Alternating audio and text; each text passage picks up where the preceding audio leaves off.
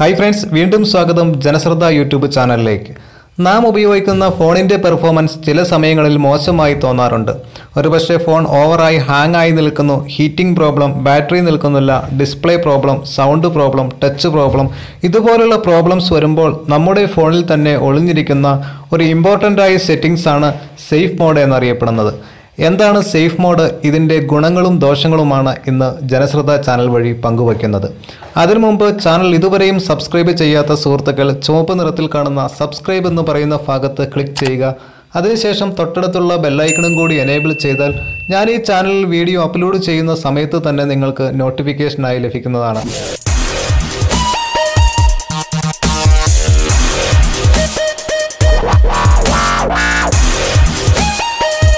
നമ്മുടെ ഫോണിലെ ചെറിയ ചെറിയ പ്രോബ്ലംസ് എന്തിൻ്റെ കാരണത്താലാണെന്ന് കണ്ടുപിടിക്കാൻ സേഫ് മോഡ് എന്ന സെറ്റിംഗ്സിന് കഴിയുന്നതാണ്.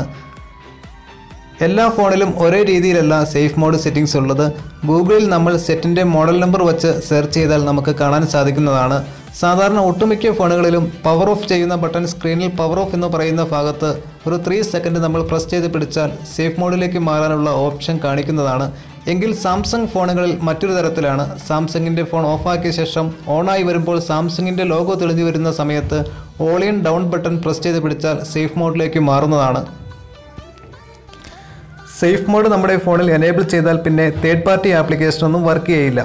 അതുപോലെ തന്നെ സെറ്റിംഗ്സ് എല്ലാം ഡിഫാൾട്ട് ആയിരിക്കും. ഇപ്പം നമ്മുടെ ഫോണിൽ ടച്ച് വർക്ക് ചെയ്യുന്നില്ലെങ്കിൽ നമ്മൾ സേഫ് മോഡ് എനേബിൾ ചെയ്ത ശേഷം നമ്മൾ ഉപയോഗിക്കുകയാണെങ്കിൽ നമ്മുടെ ഫോണിലെ സെറ്റിംഗ്സിൽ എന്തെങ്കിലും പ്രോബ്ലംസ് ആണെങ്കിൽ അത് സെറ്റിംഗ്സ് ഡിഫാൾട്ട് ആയതിനാൽ അത് മനസ്സിലാക്കാൻ സാധിക്കും.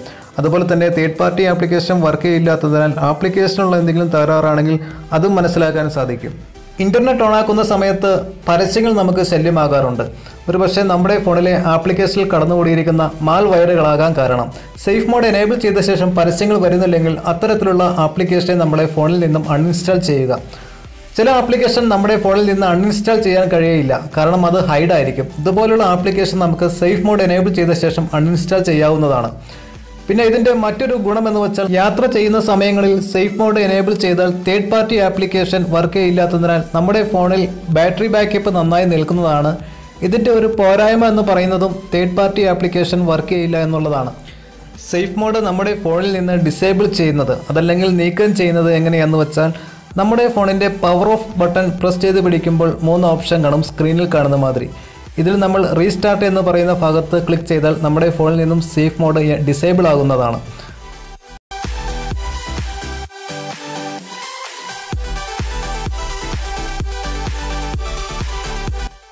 ഈ ഒരു വീഡിയോ നിങ്ങൾക്ക് ഉപകാരപ്രദമാണെങ്കിൽ തീർച്ചയായും നിങ്ങളത് മറ്റുള്ള സുഹൃത്തുക്കൾ കൂടി ഷെയർ ചെയ്യുക. ഇതുപോലുള്ള ടെക്നോളജി സംബന്ധമായതും നിത്യജീവിതത്തിൽ ഉപകാരപ്രദമായ മറ്റൊരു വിഷയവുമായി നമുക്ക് മറ്റൊരു വീഡിയോയിൽ കണ്ടുമുട്ടാം.